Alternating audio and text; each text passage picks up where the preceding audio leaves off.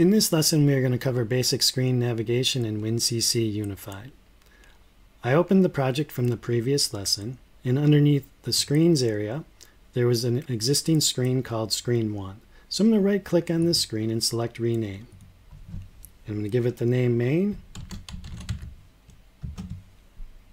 This screen is going to be the starting point for our navigation. So I'm going to double-click on Add New Screen. When the new screen comes in, I'm going to right-click on it and select Rename. And I'm going to call this one Screen Window. The next thing I'm going to do is take a text box and drop that up on the screen. Increase the font size. Type in my text, and it's going to be called Screen Window. I'll position that at the top of the screen.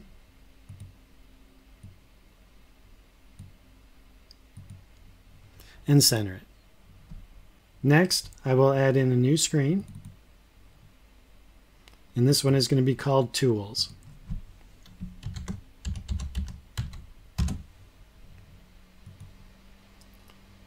From the screen window main, I will copy this text, go back to Tools, right-click Paste, and change the title to say Tools.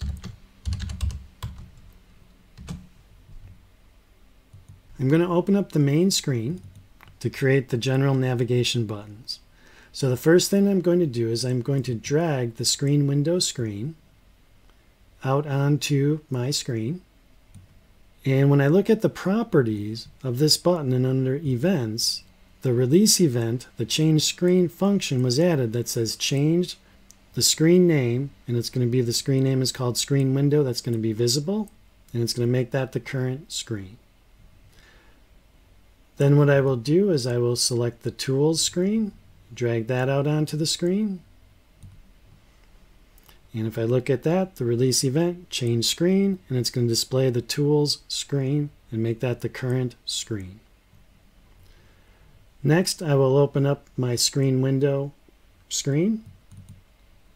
And I want to be able to get back to the main screen from this window during runtime.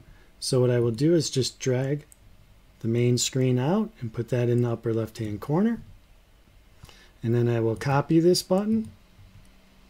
And I will also put that on the Tools screen. I'm going to go back to the screen window screen. And what I'm going to do here is I'm going to add in a control that is called a screen window.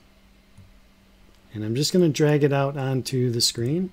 A screen window is for displaying another screen inside of this object. So when I'm on this screen, I called it screen window, but in here I could display additional screens inside this window. So the first thing I will do is go down to the properties, and under the appearance for the screen window, there's an option that's called Window Settings. So I will select the Window Settings, and this is where you can pick the attributes or features for the screen window. For our demonstration, I'm going to select None. Right? And then when I click in the background, all of the features to close and have a border, title area, those have all disappeared. Select the screen window. I'm going to scroll down to the bottom, and there's a size and position area. The first thing that I want to do is set where the screen window is going to start. So I'm going to say at position 133 is going to be the left position. The top position is going to be 43. And then I'm going to set the height and width. So the height is going to be 435, and the width is going to be 665. So that screen window now occupies the lower right-hand corner of the screen that I called screen window. I need two screens, or I want to have two screens that I can display inside of the screen window. So I'm going to double-click Add New Screen. First screen, I'm going to rename it. And it's going to be called Body 1. And I'm going to go to the size and position for this screen. And I'm going to change the height to be 431. and I'm going to change the width to be 661. So that occupies a smaller portion, of the screen resolution of our MTP 700 unified panel. So I'm going to scroll up to the properties and change the background color. So I'm going to pick a light blue color. And then I can go to one of the previous screens and copy the text object for the title. And I'll put that back on the body screen. So right click paste. Double click on this. Change the text.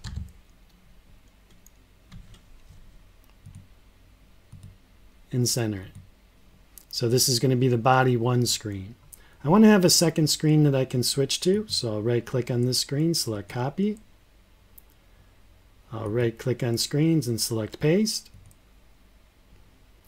I will rename this screen, and it's going to be called body 2.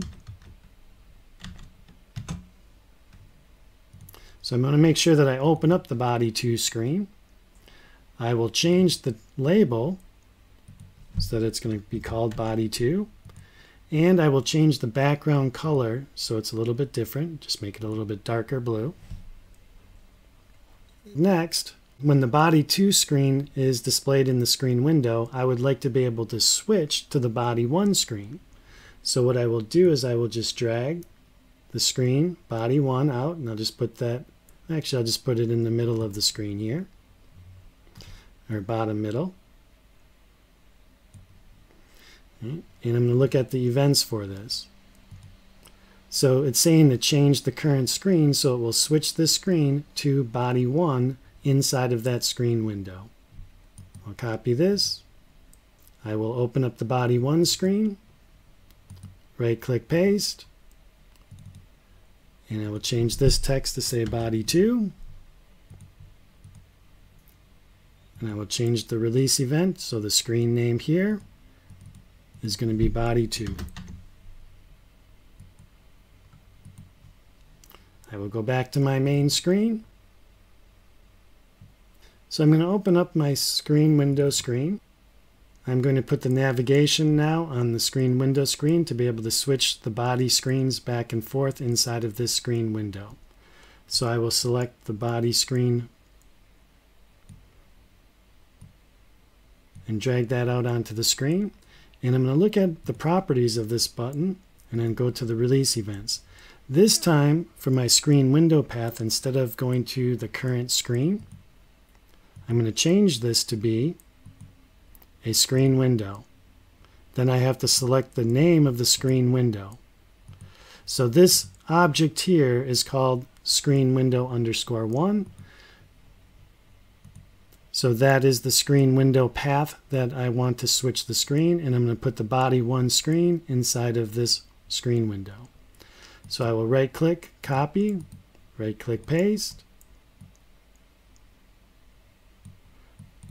change the text to be body 2,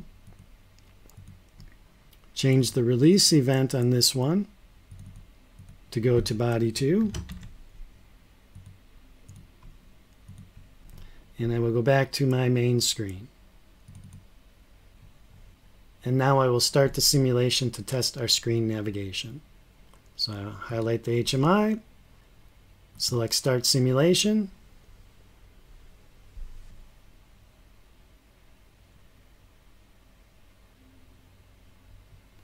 I will go to the runtime values, uncheck Keep Current User Information Data in Runtime, and select Load.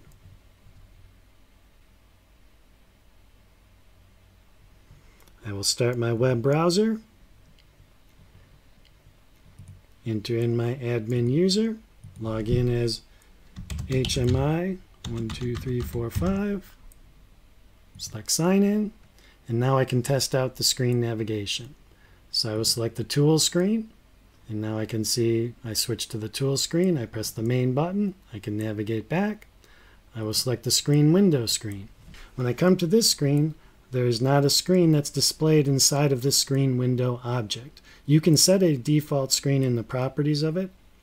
What I did is I'm going to select the body 1, and now I switch screens to body 1, body 2, and I can switch those screens. Now in this case, I'm on the body 2 screen, but I've got a button here that would allow me to switch to the body 1 screen. So when I press this button, when I said to change the current screen, it's just changing the screen inside of this screen window versus changing the overall higher level screen. Now if I'm body 1, I can select body 2. So in this lesson, I covered basic screen navigation in WinCC Unified.